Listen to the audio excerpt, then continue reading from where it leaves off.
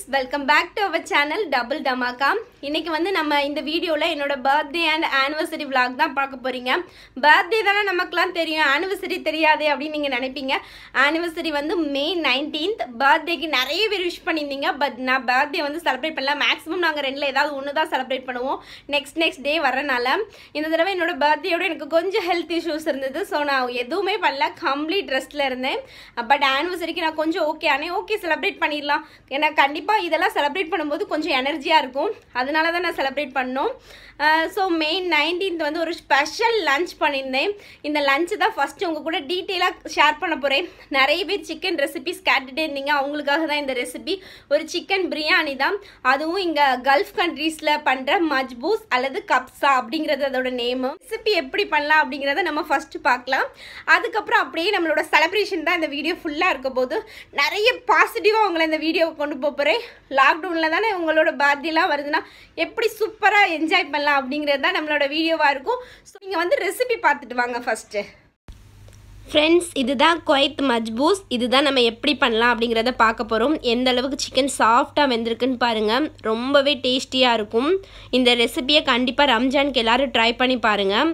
அதுக்கு தேவையான பொருட்கள்லாம் இது வந்து லெமன், இதோட ஸ்கின்னு, அதுக்கப்புறம் ஆரஞ்ச் ஸ்கின், கேரட், வெங்காயம், அப்புறம் பட்டை, எல்லாமே பட்டை, கிராம்பு, தக்காளி ஒன்று, புதினா, கொத்தமல்லி, அப்புறம் அரிசியை வந்து மஞ்சள் போட்டு நல்லா கழுவி வச்சுருக்கேன். இதுதான் இதோட கலர் வரும். கலருக்கு நம்ம எதுவுமே சேர்க்கக்கூடாது, நேச்சுரல் கலர்ஸ் தான் யூஸ் பண்ண போகிறோம்.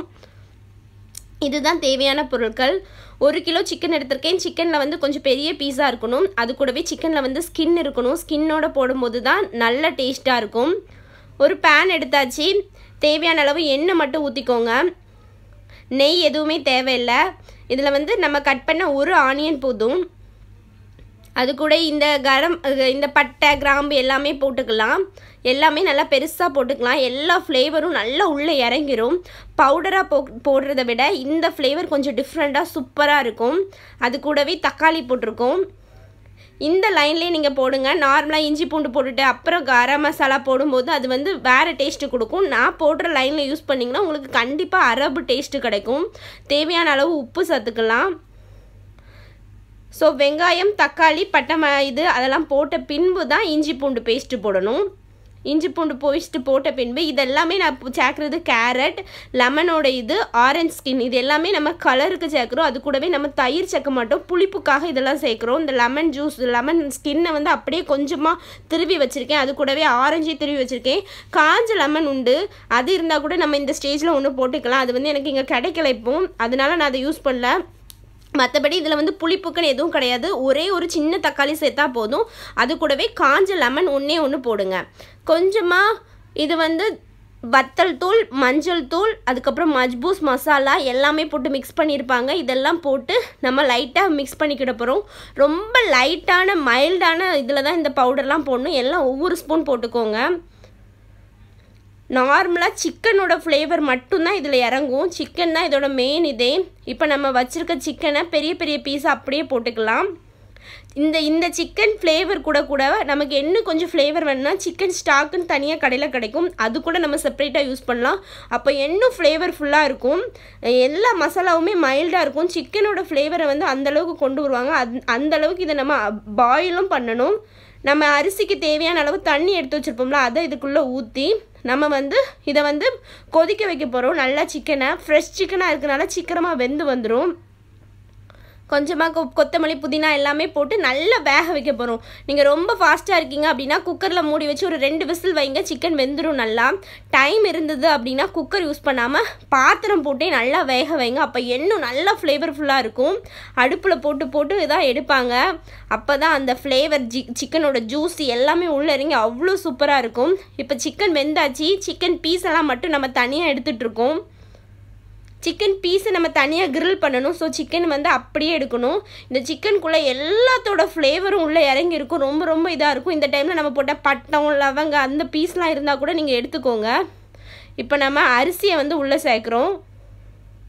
சில பேர் வந்து ரொம்ப கிளியராக சாப்பிடணும் அப்படின்னா இந்த தண்ணியை வடிச்சிட்டு அதுக்கப்புறம் கூட அரிசி போடுவாங்க. நம்ம அந்த ஸ்டெப் பண்ணல. இதுதான் இன்னுமே டேஸ்ட்டாக இருக்கும். ஏன்னா உள்ளே அப்படியே அந்த ஸ்டாக்கு அந்த சிக்கனோட வாசம் எல்லாமே உள்ளே இருக்கும். அது கூட இந்த ரைஸை போடவும் 1/2 அன் ஹவர் ஊற வச்ச பாஸ்மதி ரைஸ், 1 கிளாஸ் ரைஸுக்கு 2 கிளாஸ் தண்ணி ஊற்றிருக்கேன். இந்த அளவு கரெக்டாக இருக்கும். ஒரு 10 மினிட்ஸ் வச்சிங்கன்னா போதும். ரொம்ப கரெக்டான மஜ்பூஸ் வந்து ரெடி ஆயிரும். லைட்டாக கூட ஒட்டாது, ஒன்றுமே செய்யாது. ஒரே ஒரு பாத்திரம் மட்டும் இருந்தால் போதும்.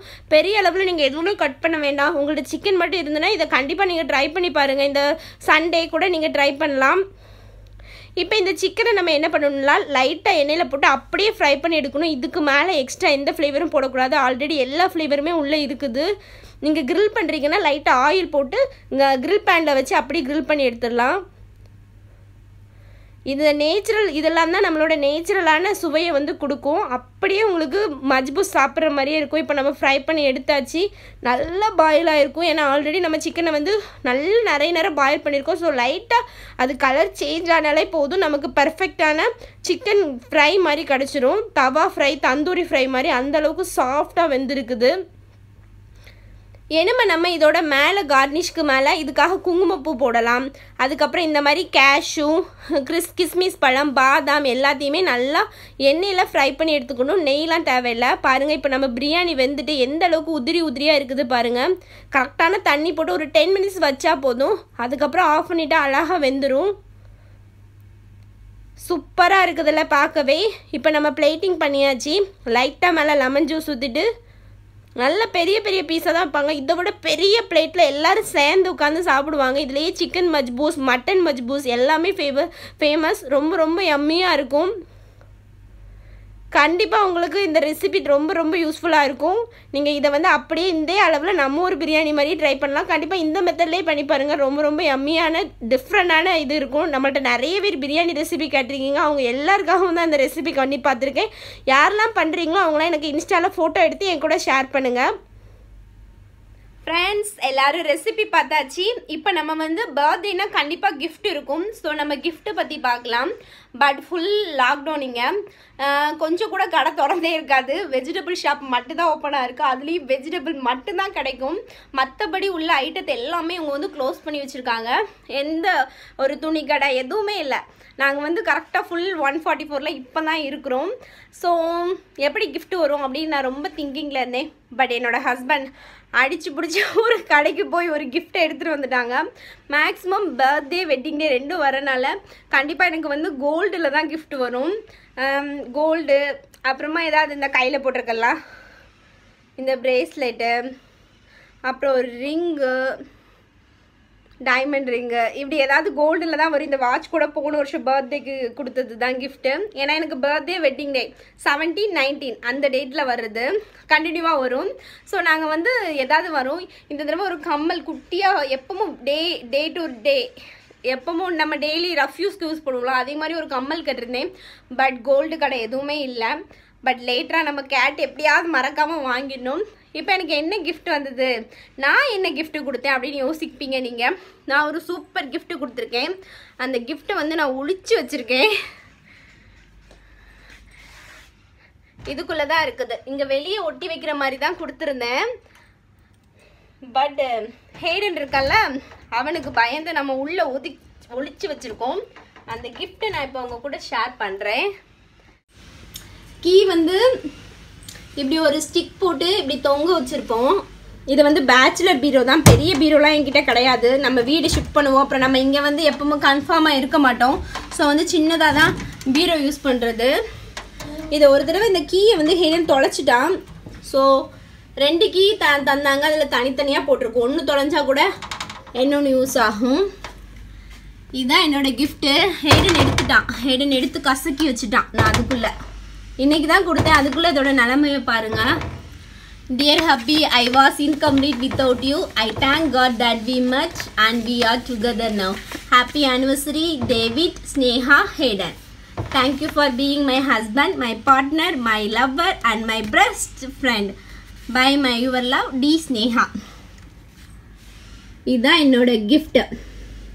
மேக்ஸிமம் நான் வந்து பர்த்டேக்கு இப்படி சிம்பிளாக ஒரு லெட்டர் எழுதி கொடுத்துருவேன். ஏன்னா எங்கள் வீட்டில் வந்து ஹேடன் ஸ்கூல் போகாததுனால எதுவுமே இல்லை. ஹேடன் ஸ்கூல் போகாதனால நம்மள்ட்ட எந்த ஸ்டேஷ்னரியுமே இருக்காது. நார்மலாக ஒரு பென்னு பேப்பர் மட்டும் தான் இருக்கும்.